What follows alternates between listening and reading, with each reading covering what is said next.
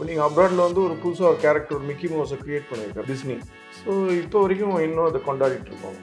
இங்கே வந்து மேக்ஸிமம் ஒரு முட்டாள் கூட்டம் தான். ஸ்கல்ப்சரில் பார்த்தீங்கன்னா அழகாயிட்டே வந்திருக்கும், லேயர்ஸ் மாறிட்டே இருந்திருக்கும். இப்போ திருவள்ளுவர் பார்த்தீங்கன்னா முதல் திருவள்ளுவர் பெயிண்டிங்காக இருக்கிறது ரொம்ப பாவமாக இருப்பார் திருவள்ளுவர். அதை கலைஞர் தான் ஒரு நல்ல பெரிய பெயிண்டர்கிட்ட கொடுத்து திருப்பி கலைஞர் திருவள்ளுவருக்கு உயிர் கொடுத்தது கலைஞர் தான்.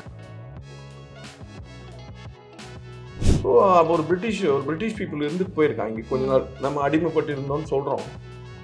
அவன் அவ்வளோ பேரோட ஹிஸ்ட்ரியும் ஸ்கல்ப்சர் பண்ணி வச்சுட்டு போயிருக்கான் இங்கே. ஏன் ஆர்டிஸ்ட்டுக்கு வந்து ஒரு அங்கீகாரமே கிடைக்க மாட்டேங்குதுன்னு நினைக்கிறீங்க சார்? இது அதுதான் மேடம். ஒன்று உங்களுக்கு புரிஞ்சாதானே நீங்கள் அக்செப்ட் பண்ணுவீங்க. ஆர்ட்னா என்னன்னே தெரியல, மைண்ட் எப்படி ஓகே சொல்லுங்க. அந்த மன்னருக்கு என்னன்னா இப்போ மாதிரி எக்ஸ்போஷர் கிடையாது. இப்போ யாராவது ஒருத்தர் நல்லா பாடுவார், அவர் இங்கே கூட்டிட்டு வாங்க, நல்ல கவிதை எழுதுவார், இங்கே கூட்டிட்டு வாங்க. மன்னர் உட்கார்ந்த இடத்துல இருப்பார், டேலண்ட்ஸ் கிட்ட வருவான். கோயிலில் பண்ணியிருக்கிறது ஃபுல்லாக மீடியம் வந்து கருங்கல். அது வந்து தப்பு பண்ணிட்டா அதுதான். இப்போ நான் பண்ணிட்டு இருக்க ப்ராசஸ்ல தப்பை சரி பண்ணுவேன்.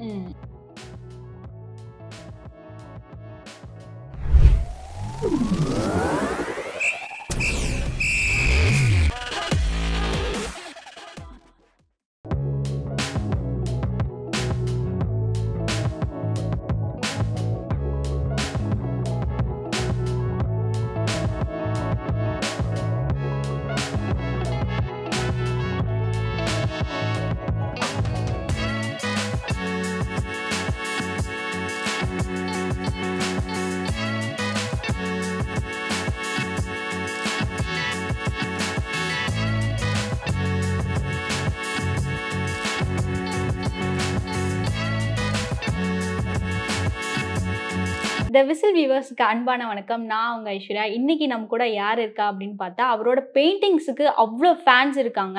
அண்ட் அவளோட பெயிண்டிங்ஸோட ரியாலிட்டியை பார்க்கறதுக்கு எல்லாரும் ஓடோடி வருவாங்க. அப்படி ஒரு மனுஷன் தான் நம்ம கூட இருக்காரு. So let's welcome AB Sridhar sir. Hi sir. வணக்கம் சார், எப்படி இருக்கீங்க?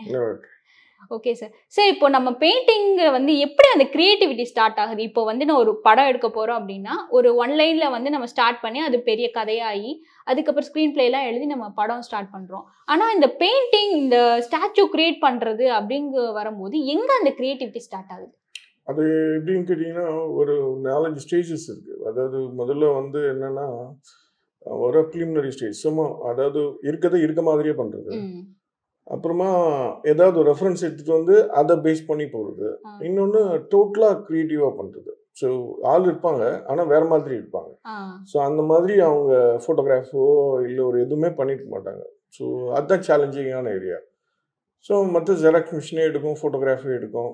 ஸோ அதான் கேமரா வந்துச்சு இல்லை. ஸோ ஆர்டிஸ்டோட இதில் வந்து க்ரியேட்டிவ் பார்ட் வந்து ஸ்கெட்சில் வந்து க்ரியேட்டிவ் பார்ட் இருக்கணும். அதுதான் அதோட சேலஞ்சு வந்து அந்த இடம் தான். அதில் வந்து கிளைண்ட்டோட மைண்ட் செட் இருக்குது. இப்போ நம்ம ஒரு குறிப்பிட்ட ஸ்டேஜ் வரைக்கும் என்னென்னா ஒரு ஆர்டிஸ்ட் வந்து பிராண்ட் பண்ணுற வரைக்கும் வந்து ஆதிமூலம் சார் சொல்லுவாங்க, ரொம்ப நாள் வரைக்கும் நான் அவங்க மற்றவங்க சொன்னதை பண்ணேன், இப்போ நான் சொல்கிறது நான் வரைகிறேன், அதுதான் உங்களுக்கு வேணும்னா நீங்கள் நான் நினைக்கிறது தான் எடுத்துக்கணும் அப்படின்னாங்க. அதுதான் அந்த ஒரு சீனியர் ஸ்டேஜ். ஸோ இதில் என்னென்னா கிளைண்ட்டோட மைண்டும், ஸோ அவங்களுக்கு சில பேருக்கு என்னென்னா ஒரு மைண்ட் செட் இருக்கும், ஏதாவது ஒன்று சுத்தமாக ஆர்ட்டை பற்றி தெரியாமல் இருக்கும். அங்கே போய் நம்மளோட டேலண்ட்டை ப்ரூவ் பண்ணுறதுக்காக போனால் time waste, energy loss. So நீங்கள் ஆரம்ப கட்டத்தில் வந்து எந்த மாதிரி ஸ்டாச்சு, எந்த மாதிரி பெயிண்டிங்ஸ்லாம் வந்து பண்ணிட்டு இருந்தீங்க சார்? ஆரம்பத்தில் ரொம்ப ப்ரிலிமினரி, எல்லாரும் மாதிரியும் ரொம்ப ரொம்ப ஆர்டினரி ஒர்க்ஸ் தான். இப்போ அதாவது ஆர்ட்டில் தான் சொன்னேன், ஃபஸ்ட்டு நம்ம இருக்கிறத பார்த்து வரைகிறது. அதுதான் ஒரு ஆர்டிஸ்டோட பிகினர் ஸ்டேஜ். அதுக்கப்புறமா வந்து மற்ற படங்கள்லாம் பார்க்குறோம்ல, இப்போ ரெம்பரண்ட்டு, ரெனாயர்து, மைக்கேல் ஏஞ்சலோது. ஸோ அதெல்லாம் பார்க்குறப்ப என்னென்னா வேறு மாதிரி இருக்குது art. So ரியலிஸ்டிக்கு, so semi realism அதெல்லாம் பார்க்குறப்ப வந்து இன்னொரு உலகம் இருக்குது. ஸோ நம்ம அதுக்குள்ளே ட்ரை பண்ணணும்னு சொல்லி போகிறது தான். அப்போ தான் நமக்கு ஒரு இண்டிவிஜுவாலிட்டி, ஒரு தனியாக ஒரு பேர் கிடைக்கணும்னா நீங்கள் அந்த இடத்துல ட்ராவல் பண்ணுறப்ப தான் அது ரீச் பண்ண முடியும். எதனால சார் இந்த ரியலிஸ்டிக்காக நம்ம ஒரு உருவத்தை கொண்டு வரணும் அப்படின்னு சொல்லிட்டு நினச்சிங்க? ரியலிஸ்டிக்காக கொண்டு வரணும்னு இருக்கேன். ரியலிஸ்டிக்ன்றது ஒரு பயங்கர சேலஞ்சிங்கானது. ஒரு காலத்தில் வந்து கேமராவே இல்லை, அப்போ அவங்கள மாதிரியே பண்ணியிருக்காங்க. ஸோ அதுதான் அப்போ ஒரு சேலஞ்சிங் ஆனது. ஸோ இப்போ என்னன்னா அதாவது அதுலேருந்து அப்புறமா என்னன்னா நிறைய சேஞ்சஸ் உள்ளுக்குள்ள ரியலிசம் தாண்டி உள்ளுக்குள்ள வந்து பேக்ரவுண்ட் வேற மாதிரி இருக்கும், வேற ஒரு பயங்கர ஒரு லேண்ட்ஸ்கேப்ல இருக்கும். அந்த மாதிரி இடத்துல இருந்தால் எப்படி இருக்கும் அப்படின்ற மாதிரியான ஒரு விஷயம் பண்ணணும்னு நினைக்கிறப்போ அந்த ஆர்ட் வந்து இதாக இருக்கும். ஸோ வந்து உங்களுக்கு இது பண்ணும்போது வந்து ரொம்ப டிஃபிகல்ட்டாக இருந்துச்சு. பட் ஆனால் போக போக ஓகே இது ஈஸியாகவே பண்ண ஆரம்பிச்சிட்டேன் அப்படின்னு ஒரு விஷயம் இருக்குல்ல சார், அது என்ன? எதுவுமே ஈஸி கிடையாது. இது வெறும் ப்ராக்டிஸ் பண்ணணும். இப்போ நேர கார் ரேஸ் ஓட்ட முடியாதுல்ல, இன்னும் பின்னாடி வரும் அடிச்சுட்டு போயிடுவோம். ஸோ இது எல்லாமே ஒரு ஈஸின்றது எதுவுமே இல்லை, just practice practice practice practice. நம்மளோட ஒரு மாஸ்டர்ஸ் ஒரு குட்டி பையன் நம்மளோட நல்லா வரையும், ஒரு சின்ன பையன் இப்போ வரைகிற ஸ்டூடெண்ட்ஸு நம்மளோட நல்லா வரைகிற ஒர்க்கு நான் பார்க்குறேன். ஸோ அதோட நம்ம ப்ராக்டிஸ் பண்ணுறோம், அந்த இடத்த கிராஸ் பண்ணுறோம், அவ்வளோதான். ஜஸ்ட் ஒரு ட்ராவல் தான், ஜேர்னி தான்.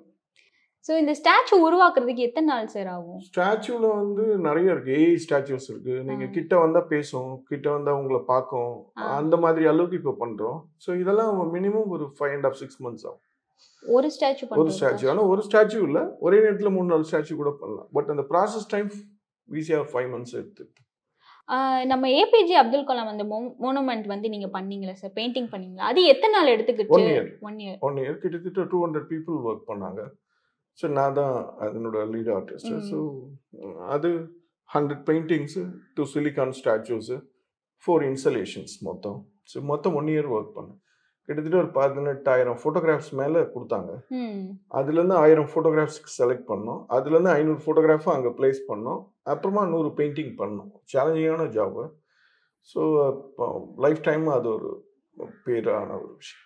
ஸோ வந்து இங்கே ஸ்டாச்சு பார்க்கும்போது இந்த மோனாலிசா பெயிண்டிங்ஸ்லாம் நிறைய பார்த்தேன் சார்.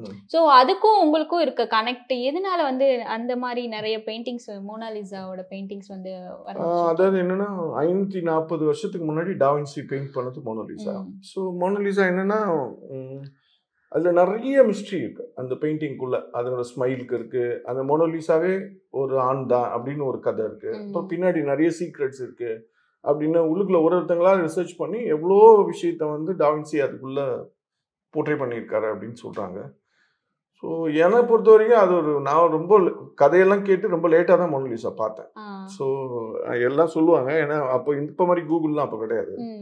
ஸோ அப்போ ஒரு புக்கோட பேஜில் தான் அந்த மோனாலிசா ஃபர்ஸ்ட் டைம் இன்ட்ரடியூஸ் ஆச்சு. அதுக்கப்புறம் நிறைய காஃபி டேபிள் புக்ஸு, அதுக்கப்புறமா எல்லா மோனாலிசா பற்றின அந்த கதைகள்லாம் கேட்க கேட்க ஒரு சுவாரஸ்யம் இருக்குது. எனக்கு என்னென்னா ஒரு மோனாலிசாவுக்கு ஒரு மியூசியம் பண்ணணும், உள்ளே வந்து ஒரு 1000 வெரைட்டிஸ் ஆஃப் மோனாலிசா இருக்கணும் அப்படின்னு ஆசை. அதுக்காக ஒரு ஹோம் ஒர்க் பண்ணிகிட்ருக்கேன் 99ல். Super sir. சார் இப்போ வந்து ஒரு கதையை வச்சே வந்து ஒரு உருவத்தை வந்து அமைப்பாங்க. ஸோ அந்த மாதிரி ஏதாச்சும் ட்ரை பண்ணியிருக்கீங்களா சார்? ஏதாச்சும் ஒரு கதை கேட்டு இல்லாச்சும் ஒரு புக்கு படித்தோ அப்போ நம்ம படிக்கும் போதே வந்து அந்த மைண்டில் ஓடிட்டே இருக்கும், அந்த கண்ணாக இருக்கட்டும், அந்த ஹேராக இருக்கட்டும், அந்த மாதிரி ஒரு விஷயத்தை அந்த மாதிரி நிறைய இப்போ ஒர்க் பண்ணையில் கேரக்டர்ஸ் நிறைய இப்போ கடல் உருவம்லாம் கிரியேட் பண்ணுறப்ப நிறைய சொல்லுவாங்க, இப்படி இருக்கணும் இப்படி இருக்கணும், இந்த மாதிரி எனக்கு தோணுச்சு, இந்த மாதிரி இருக்கணும். அப்போது அவங்க கொடுக்குற இன்புட்ஸ் எல்லாம் உள்ளுக்குள்ளே ஆட் பண்ணி அந்த உள்ள ஒரு ஃபுல் ஃபார்மாக எடுத்துகிட்டு வர்றது தான். நீங்கள் எப்போயாச்சும் இந்த வெளியூருக்குலாம் போகும்போது, இப்போ பஸ்ஸில் போகும்போதோ ஒரு காரில் போகும்போது டக்குன்னு ஒரு கேரக்டர் நம்மளுக்கு முன்னாடி வரும். ஸோ அந்த கேரக்டர் ரொம்ப சுவாரஸ்யமாக இருக்கு, அவங்க ஃபேஸே ரொம்ப சுவாரஸ்யமாக இருக்குது, அவங்க பண்ணுற வேலை சுவாரஸ்யமாக இருக்குன்னு சொல்லிட்டு ஏதாச்சும் ஸ்டாச்சு அந்த மாதிரி பண்ணியிருக்கீங்களா? பார்த்து இன்ஸ்பயர் ஆகி டக்குன்னு பார்த்துமே நம்மளுக்கு இந்த கேரக்டர் வந்து ஒரு சுவாரஸ்யம் கொடுக்குது அப்படின்னு சொல்லிட்டு. இல்லை இது என்னன்னா இங்கே பொறுத்த வரைக்கும் இங்கே வந்து அந்த அளவுக்கு இங்கே அறிவாளிங்கெல்லாம் இங்கே கிடையாது. அறிவாளி கிடையாது மீன்ஸ் என்னன்னா ரசிகர்கள் கிடையாது. இப்போ நீங்கள் அப்ராடில் வந்து ஒரு புதுசாக ஒரு கேரக்டர் ஒரு மிக்கி மவுஸை கிரியேட் பண்ணியிருக்காருடா டிஸ்னி. ஸோ இப்போ வரைக்கும் இன்னும் அதை கொண்டாடிட்டு இருக்கோம். இங்கே வந்து இங்கே ஒருமான மேக்ஸிமம் ஒரு முட்டாள் கூட்டம் தான், ஒன்றுமே தெரியாது, ஆர்ட்னா என்னன்னு தெரியாது. இது என்ன ஒரு புதுசாக ஒன்று க்ரியேட் பண்ணால் அந்த அவன் வந்து என்னென்னா அவனுக்கு ஆர்ட்னாவே நம்ம சொல்லிக் கொடுக்குறதில்ல, ஆர்ட் உள்ளே அவனை கூப்பிட்டு போகிறதில்ல, அந்த குழந்தைங்களுக்கு ஆர்ட்டை பற்றின ஜேர்னியை எக்ஸ்பிளைன் பண்ணல, மியூசியமுக்கு கூட்டிகிட்டு போகிறதில்ல, எதுவுமே சொல்லாமல் என்ன வரும், இன்புட்டே இல்லாமல் எப்படி அவுட்புட் வரும். ஸோ இந்தியா பொறுத்த வரைக்கும் ரொம்ப டஃப் தான். இந்தியாவை பொறுத்த வரைக்கும் இங்கே ரொம்ப நல்ல பெயிண்டர்ஸு லைஃபே போயிடுச்சு. ஸோ வெளியில் இப்போ ஒர்க் பண்ணுறப்போ நல்லா இருக்காங்க.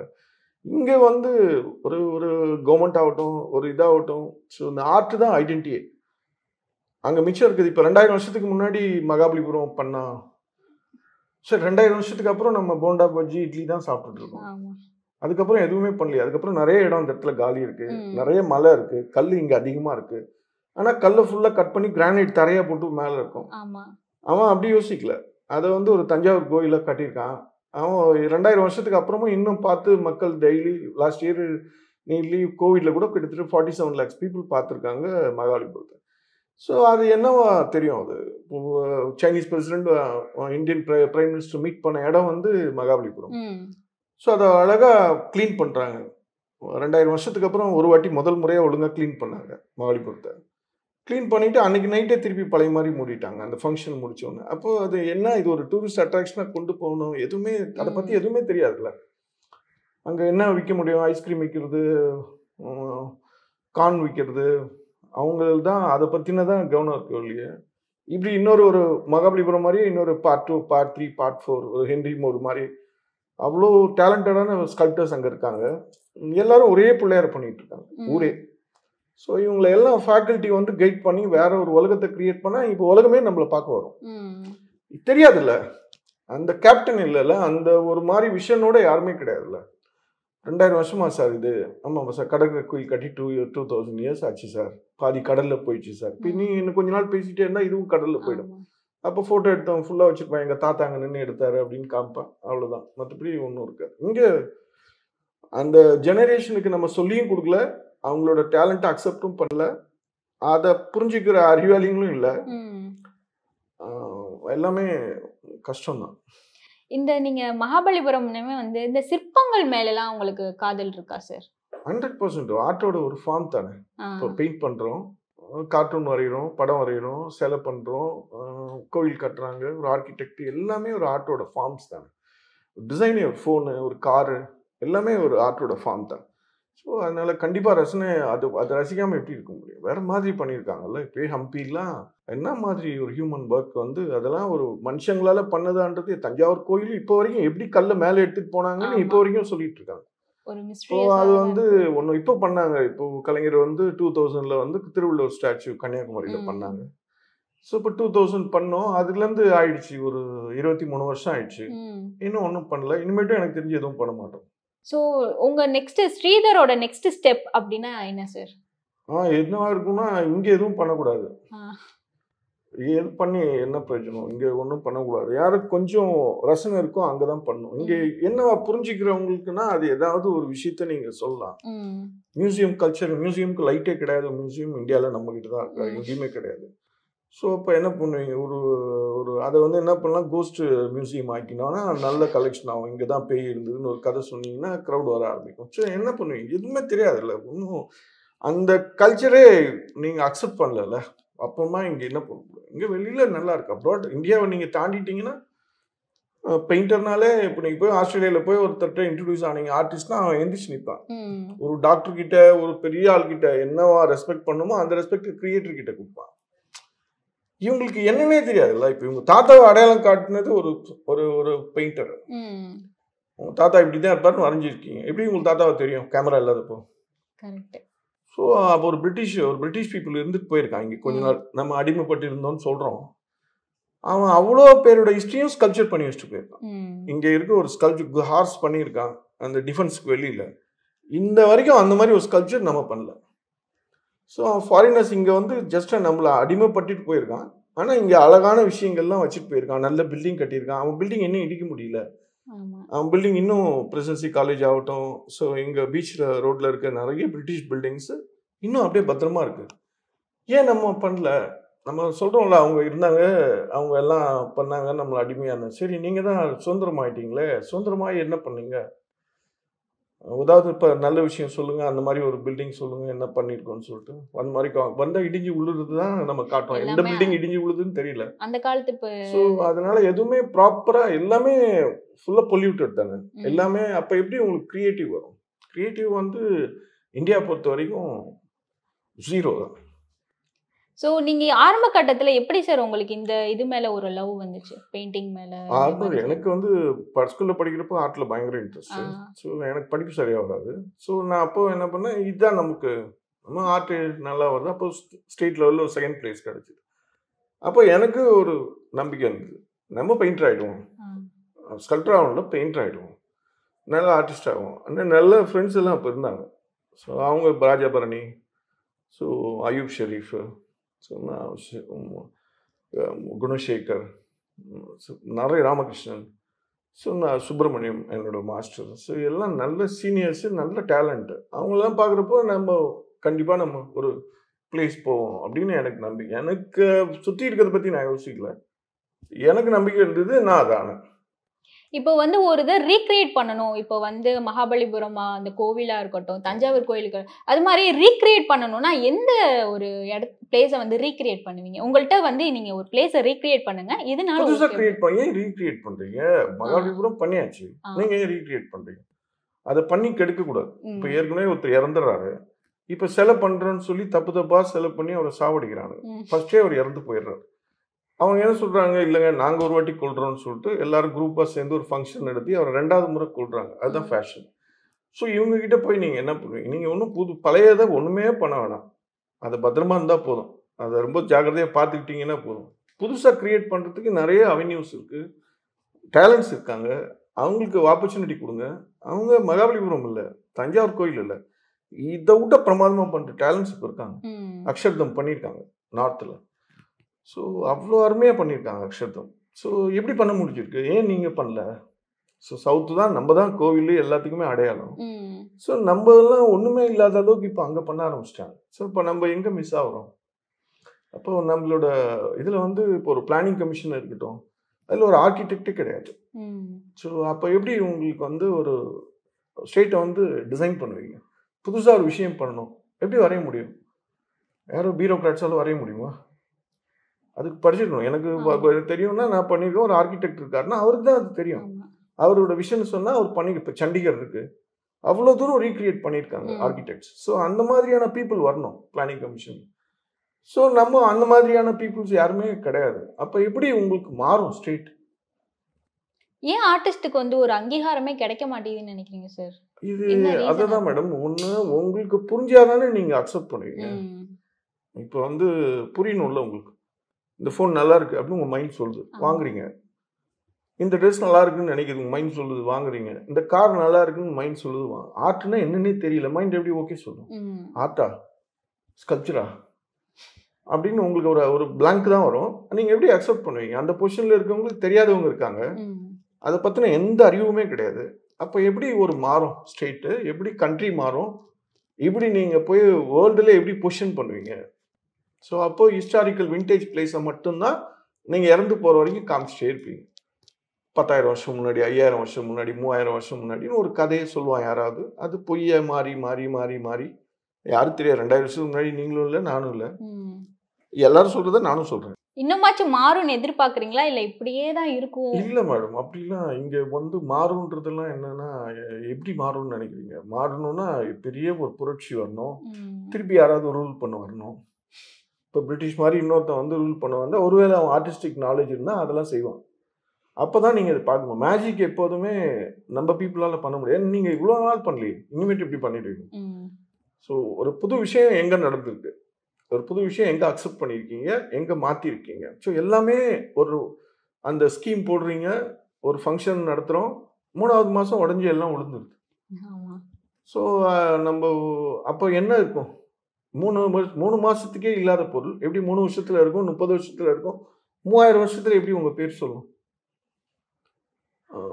எதுவுமே சொல்ல. டிஜிட்டலாக எல்லாம் சொல்லிகிட்டே இருக்கலாம்.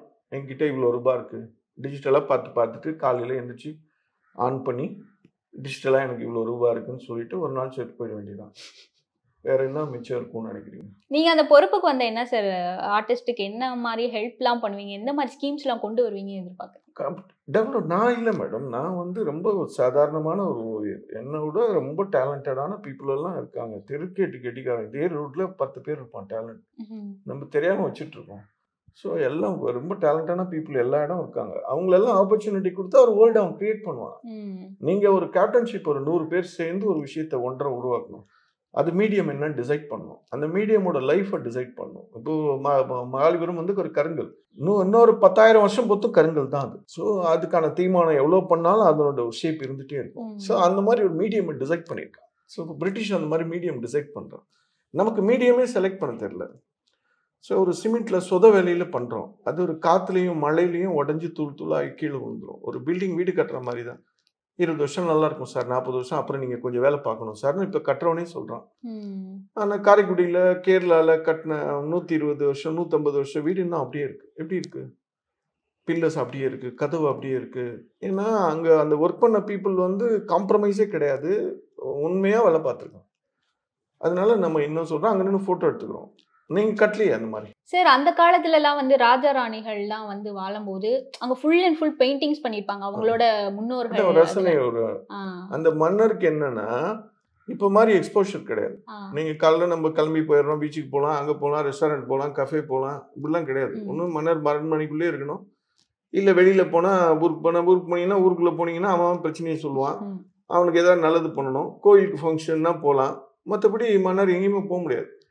இப்போ யாராவது ஒருத்தர் நல்லா பாடுவார், அவர் இங்கே கூட்டிடுவான், நல்ல கவிதை எழுதுவார், இங்கே கூட்டிடுவான், மன்னர் உட்கார்ந்த இடத்துல இருப்பார், டேலண்ட்ஸ் கிட்ட வருவான். இப்போ ஒருத்தர் என்ன பண்ணுவார், இவர் நல்லா சிலை பண்ணுவார், இவர் நல்லா வரைவார், அப்போ என்னோட தாத்தா வரைய சொல்லு, எங்கள் அப்பா வரைய சொல்லு, என்ன வரைய சொல்லு அப்படின்னு அவங்களெல்லாம் வரைஞ்சி அந்த டாக்குமெண்ட்ஸ் ஃபுல்லாக பிரிட்டிஷ் பீப்புள் எல்லாம் ரவிவர்மா, ராஜா ரவிவர்மா நிறைய பேர் இருந்தாங்க, எல்லாரையும் ஆவணப்படுத்தியிருக்காங்க. அப்போ ராஜாவுக்கு வெளியில் போக முடியாதுல்ல.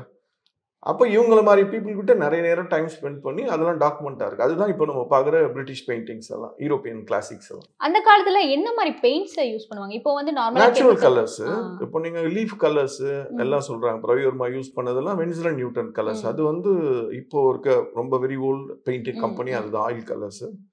லைஃப் நல்லா இருக்கும். அதுக்கு முன்னாடி நிறைய நேச்சுரல் கலர்ஸ் யூஸ் பண்ணியிருக்காங்க. பிக்மெண்ட்ஸில் பார்த்தீங்கன்னா இண்டிகோலாம் வந்து தங்கத்தை கொடுத்து இண்டிகோ வாங்கியிருக்காங்க. வெரி எக்ஸ்பென்சிவ் கலர்ஸ்லாம் அந்த காலத்தில் இருந்து. இருக்கிறதுல எக்ஸ்பென்சிவ் கலர் வந்து இண்டிகோ. பிபிசி ஒரு டாக்குமெண்ட்ரி பண்ணியிருக்காங்க ப்ளூவை பற்றி. ஸோ எவ்வளோ பொருள் கொடுத்து அந்த ப்ளூவை வாங்கிட்டு வந்தாங்கன்னு கதை இருக்கு. ஸோ அது மூலமாக தான் வந்து அவங்க பெயிண்டிங்ஸ் ஃபுல்லாமே பண்ணிருக்காங்க. ஆமாம். அப்போ அந்த காலத்தில் வந்து ஃபோட்டோவும் எடுக்க முடியாது, எதுவுமே பண்ண முடியாது. எப்படி அந்த ராஜா அந்த அவங்களோட முன்னோர்கள்லாம் எப்படி வர எக்ஸ்பீரியன்ஸ் தான், அதான் அவரோட திறமை. அவன் அந்த திறமையை அவன் மைண்டுக்குள்ளே ப்ரிப்பேர் பண்ணிக்கிட்டே வரான், ஸ்கெச்சஸ் பண்ணுறான், அந்த இதை பண்ணுறான், அது அவர் அப்படியே கொண்டுட்டு வரான். அவர் பார்த்து அவர் தான் சொல்லுவார்ல. இப்போ ராஜாக்கு தெரியுமே தான் யாருன்னு, இவர் வரைஞ்சி முடிச்ச உடனே தப்பா வரைஞ்சா சொல்லிடுவாரு இது நான் இல்லைன்னு. ஸோ இப்போ ராஜாவுக்கு வந்து ராஜாவை கன்வின்ஸ் ஆகி தானே எல்லா படமும் வந்திருக்கு. ஸோ இங்கே வந்து ஏன் சார் நீங்கள் ஒயிட் கலர் தீம் பேஸில் வந்து பண்ணியிருக்கீங்க? கலர் தானே நம்மளோட ஆப்ஜெக்ட் வந்து கலரு. அப்போ நீங்கள் கலர் வால் போட்டிங்கன்னா கலர் எல்லாம் மேட்ச் ஆகிடும். இப்போ பியோர் ஒயிட்டில் நீங்கள் ஒரு ஒரு ஆப்ஜெக்டை காமிச்சா உங்கள் கண்ணு ஃபுல்லாக ஆப்ஜெக்டில் இருக்கும், வேறு எந்த இடமும் கண்ணு வெயிட் வராது. ஸோ அப்போ வந்து இன்டர்நேஷ்னல் கேலரிஸ், இப்போ மார்டின் ப்ரௌனி ஆர்ட்டு, ஸோ அங்கே நீங்கள் சிட்னி அங்கெல்லாம் பார்த்தீங்க, இப்போ கால்டன்லலாம் மேக்ஸிமம் ஒயிட் தான் யூஸ் பண்ணியிருப்பாங்க, ஆப்ஜெக்ட் மட்டும்தான் கலர்ஸ் இருக்கும். ஸோ அப்போ உங்கள் கண்ணு டைரெக்டாக அந்த ஆப்ஜெக்ட் மேலே போகும். ஸோ மோனாலிசா மாதிரி ஒரு பெயிண்டிங் நீங்கள் பண்ணியிருக்கீங்க, நெக்ஸ்ட் வந்து என்ன சார் அடுத்த? மோனாலிசா மாதிரிலாம் இல்லை மேடம், மோனாலிசா தான் பண்ணியிருக்கோம். மோனாலிசான்றது ஒரு எபிக். அது ஒருத்தர் கலக்கிட்டாரு, டாவின்சின்னு ஒருத்தர் பண்ணிட்டாரு. சின்ன 2-3 படம், 540 வருஷமா அதான் நம்பர் 1ல இருக்கு. இன்னும் ஒரு 1.5-2 கோடி பேர் வருஷம் போய் லூவார் போய் அதை பார்த்துட்டு வராங்க. ஸோ அது ஒரு ஹீரோ, அவ்வளோதான். அதை நம்ம இன்ஸ்பயர் ஆகி பண்ணிட்டு இருக்கோம். நம்ம அந்த மாதிரி ஒன்று கிரியேட் பண்ணுவோமான்னு, நம்ம படம் வந்து மோனாலிசா மாதிரி இருக்கும்ன்றது நம்ம சொல்லக்கூடாது, அது பின்னாடி வர காலம் சொல்லும், அவ்வளோதான். நெக்ஸ்ட் என்ன சார் அந்த மாதிரி பெயிண்டிங்ல? அந்த மாதிரி நிறைய ட்ரை பண்ணியிருக்கேன். மேபி அதனோட ஹிஸ்ட்ரி, அதுக்கப்புறம் நம்மளோட ஜெனரேஷன் எப்படி அதை ப்ரிசர்வ் பண்ணுறாங்க எல்லாம் பொறுத்து. இது ப்ராசஸ், இது எல்லாமே இது இல்லை, ஒரு ப்ராசஸ் இது. ஸோ அது ஒரு விஷயம் நடக்கணும், அந்த விஷயத்தை அக்செப்ட் பண்ணணும், அந்த விஷயம் பேசு பொருளாகணும், அப்படியே தான் அந்த லேயர்ஸ் மேலே லேயர்ஸ் வந்து தான் அது போய் ஹிட் ஆகும். ஸோ நம்ம கோயிலில் பண்ணுற சிற்பங்களுக்கும் இப்போ நீங்கள் அந்த வடிவமைச்சிருக்க இதுக்கும் வந்து என்ன சார் நிறைய? கோயிலில் பண்ணியிருக்கிறது ஃபுல்லாக மீடியம் வந்து கருங்கல். அது வந்து தப்பு பண்ணிட்டா அதுதான் தப்பு தான், திருப்பி சரி பண்ண முடியாது. அந்த சிற்பத்தை மாற்ற முடியாதா? அந்த கல் இப்போ காது பண்ணிட்டே இருக்கீங்க, காது உடஞ்சி போச்சு, அப்போ திருப்பி காதை ஒட்ட முடியாது. திருப்பி புது கல்ல இருந்து ஆரம்பிக்கும். இப்போ நான் பண்ணிட்டு இருக்க ப்ராசஸ்ல தப்பை சரி பண்ணலாம். ஒரு விஷயம் பண்ணுறோம், தப்பாயிடுச்சு, திருப்பி அகைன் நம்ம ஃபர்ஸ்ட்லேருந்து அந்த ப்ராசஸை ஸ்டார்ட் பண்ணலாம். இப்போ நிறைய அட்வான்ஸ் ஆயிடுச்சு. ஸோ இப்போ நம்மளை திருத்திக்க முடியும், நம்மளை இன்னும் மேம்படுத்திக்க முடியும். Okay sir. அண்ட் கோயிலோட அந்த சாமியோட பிள்ளையார் கூட நீங்கள் வந்து பெயிண்ட் பண்ணியிருக்கீங்க, அதெல்லாம் எப்படி சார்? ஒரு பிளாக்ல வந்து அவ்வளோ பிள்ளையாரும் அதில் தான். நீங்கள் பிள்ளையார் வந்து ஒரு ரொம்ப ஒரு சரியலிஸ்டிக் ஃபார்ம், மனுஷ உடம்பு யானை தலை. ஸோ அது ஒரு சரியலிஸ்டிக் ஃபார்ம், அது ஒரு ஆர்டிஸ்டிக் காட் அது. ஸோ அந்த மாதிரி இருக்கிறது, அதை நிறைய ஃபார்மில் கணேஷை நான் பண்ணியிருக்கேன். பயங்கர இன்ட்ரெஸ்டிங் சப்ஜெக்ட். ஆர்டிஸ்ட்க்கு வந்து இப்போ நார்த்லலாம் நிறைய பேர் வந்து கணேஷா தான் ஃபேவரட் சப்ஜெக்ட். அவங்க நிறைய நம்ம நினைச்ச மாதிரி ப்ளே பண்ண முடியும். சார் அண்ட் இன்னொரு விஷயம், நீங்க கணேஷாவை சொன்னமே எனக்கு வந்து என்ன ஞாபகம் வருதுன்னா, அந்த கோயில்ல எல்லாம் வந்து நம்ம சிலையை வடிவமைப்பாங்க. அதெல்லாம் ஒரு கிரியேட்டிவா தான் இப்போ வரைக்குமே சாமி இப்படிதான் இருக்கும் அப்படின்னு நம்மளுக்கு யாருக்குமே தெரியாது. அப்படி வடிவமைக்கிறாங்க. அதை பத்தி நீங்க என்ன சார் சொல்றீங்க? அதுதான் ஒரு பாரம்பரியமா அவர் வடிவமைக்கிறதுக்கு முன்னாடி இன்னொருத்தர் பண்ணியிருப்பார். அதுதான் ஃபார்ம் ஆகி மாறி இருக்கும். சாமி முருகர் இப்படி இருப்பாரு, ஒருத்தர் பண்ணியிருப்பாரு. அதை பார்த்து லேயர் மாறி வந்திருக்கும். இப்போ சாய்பாபா இருக்காங்க, ஷிடி சாய்பாபா ஃபோட்டோகிராஃப் பார்த்தீங்கன்னா ஒரு மாதிரி இருக்கும். ஆனால் அதை ஸ்கல்ப்சரில் பார்த்தீங்கன்னா அழகாயிட்டே வந்திருக்கும், லேயர்ஸ் மாறிட்டே இருந்திருக்கும். இப்போ திருவள்ளுவர் பார்த்தீங்கன்னா முதல் திருவள்ளுவர் பெயிண்டிங்காக இருக்கிறது ரொம்ப பாவமாக இருப்பார் திருவள்ளுவர். அதை கலைஞர் தான் ஒரு நல்ல பெரிய பெயிண்டர் கிட்ட கொடுத்து திருப்பி திருவள்ளுவருக்கு உயிர் கொடுத்தது கலைஞர் தான். ஸோ அப்புறமா திருவள்ளுவர் இப்போ உங்க மைண்ட்ல ஒரு திருவள்ளுவர் வருது இல்லை, இது மாதிரி முன்னாடி வராது. ஸோ அந்த மாதிரி நிறைய கர்நாடக வித்வான்ஸ் இருப்பாங்க. நீங்க மியூசிக் அகாடமிலாம் போனீங்கன்னா அவங்களோட படம்லாம் இருக்கும். அவங்களெல்லாம் ரொம்ப சூப்பராக வரைஞ்சிருப்பாங்க. அதாவது எப்படி சொல்றது, தீட்சதர் அதெல்லாம் போட்டுட்டு ரொம்ப பாவமா வரைஞ்சிருப்பாங்க. அப்படி இல்லை, அவங்க நல்லா கூட இருந்திருக்கலாம். இவ்வளோ பெரிய ஒரு பாடல்லாம் கொடுத்துருக்காரு, அவர் ஏன் நல்லா இல்லாமல் இருந்துட்டு போறாரு? அது இன்னும் பத்திரமா வச்சிருக்கீங்க. அப்போ அவரையும் பத்திரமா தானே இதுக்க வச்சிருப்பீங்க இருக்கிற காலத்துல. ஸோ இந்த போர்ட்ரே பண்ணையில நிறைய பேரை ரொம்ப சாதாரணமாக வரைஞ்சிருப்பாங்க. ஒரு காலகட்டத்தில் இது வந்து இன்னொரு நல்ல பீப்புள் வந்து அதை சரி பண்ணுவாங்க. இப்போ திருவள்ளுவர் பார்த்தீங்கன்னா அது அரசாங்க படமாக அனௌன்ஸ் பண்ணியிருக்க படம் கலைஞர் பீரியட்ல ரொம்ப அழகாக இருக்கும். ஸோ திருவள்ளுவரே உயிர் கட்டும், ஒரு குளுக்கோஸ் ஏற்றுன மாதிரி இருப்பார் திருவள்ளுவர். ஸோ இப்போ ஃப்ரெஷ்ஷாக இருப்பார் திருவள்ளுவர். ஸோ இப்போ உங்கள் மைண்டில் ஒரு திருவள்ளுவர் வராருல, அதான் ஒரு ஆர்டிஸ்ட்ன்றதுக்கு அதான் சேலஞ்ச். அட் லாஸ்ட்டாக வந்து உங்களுக்கும் அந்த பெயிண்ட் ப்ரஷ் மேலே இருக்க காதல் மட்டும் சொல்லுங்கள் சார். அதுவும் ஒரு மீடியம் தான். இப்போ நான் ப்ரஷ் வந்து அதில் அவ்வளோ நம்பர்ஸ் இருக்குது, 0.000 ப்ரஷ்ஷில் நம்பர்ஸ் இருக்குது. இப்போ டிஜிட்டல் ப்ரஷ் ஆயிடுச்சு. ஸோ என்ன ப்ரஷ் சைஸஸ் வேணுமோ எல்லாமே டிஜிட்டலாக க்ரியேட் பண்ணிக்கலாம். இன்னைக்கு அட்வான்ஸ் ஆயிடுச்சு ஆர்ட்டு. ஸோ நான் ரெண்டும் பார்த்துட்டோம், மேனுவல் ஏரியாவும் பார்த்துட்டோம், டிஜிட்டல் ஏரியாவும் பார்த்துட்டோம். நிறைய பேர் இப்போ ஜென்ரேஷன் டைரெக்டாக இதுக்குள்ளே போயிடுவாங்க. நாங்கள் ரெண்டும் பார்த்துட்டு வந்ததுனால அந்த ஜேர்னி பயங்கர இன்ட்ரெஸ்டிங்கானது, பட் சேலஞ்சிங்கானது, ரொம்ப சுவாரஸ்யமானது அந்த ப்ரஷ். நீங்கள் வந்து பெயிண்டை எவ்வளோ லவ் பண்ணுறீங்க? ஒரு விஷயம் ஆசைப்பட்டேன், அதே எனக்கு அது திருப்பி கொடுத்தது அப்படின்றப்போ அது ஆர்ட் தான். ஸோ நான் ஒன்று நினச்சி என்னை பிலீவ் பண்ணேன். எனக்கு டெஃபினட்டாக அந்த அந்த அந்த மரியாதை எனக்கு அது கிடச்சிது, கொடுத்தது. ஸோ அப்போ எனக்கு ஆர்ட் தான். என்ன இல்லை, எவ்வளோ சீனியர்ஸ்க்கு மைக்கேல் ஆஞ்சலோ, ரெம்பரண்ட்டு, பிகாசோ, ரெனாயோ, ஸோ அஞ்சலி எல்லாமே, நேமஃப் ஹுசைன் எல்லாமே சீனியர் பெயிண்டர்ஸ், அவ்வளோ பேருமே ஆர்ட்டில் வந்து ஆர்ட்டுக்காக டெடிகேட் பண்ணியிருக்காங்க, ஆர்ட்லேருந்து ரிசீவ் பண்ணியிருக்காங்க. ஸோ நீங்களும் கமல் சார் ரொம்ப க்ளோஸ் ஃப்ரெண்ட்ஸ் இல்லை சார்? அப்போ வந்து அவங்களோட பெயிண்டிங் அவங்க பெரிய ஜீனியஸ். அவங்க இப்போ சார் வந்து சார் அவங்க நிறைய ஒர்க் பண்ணியிருக்கேன். ஸோ என்னோட வெல் விஷஸ் ஏதாவது புதுசாக பண்ணுறப்ப அவங்களுக்கு காமிச்சிருக்கேன். நிறைய இடத்துல என்கரேஜ் பண்ணி எனக்கு ஆப்பர்ச்சுனிட்டிஸ் கொடுத்துருக்காங்க. என்ன மட்டும் இல்லை, எத்தனையோ ஆயிரக்கணக்கான டேலண்ட்ஸ்க்கு அவங்க தான் ஒரு பெரிய கேட்வேவாக இருந்தது.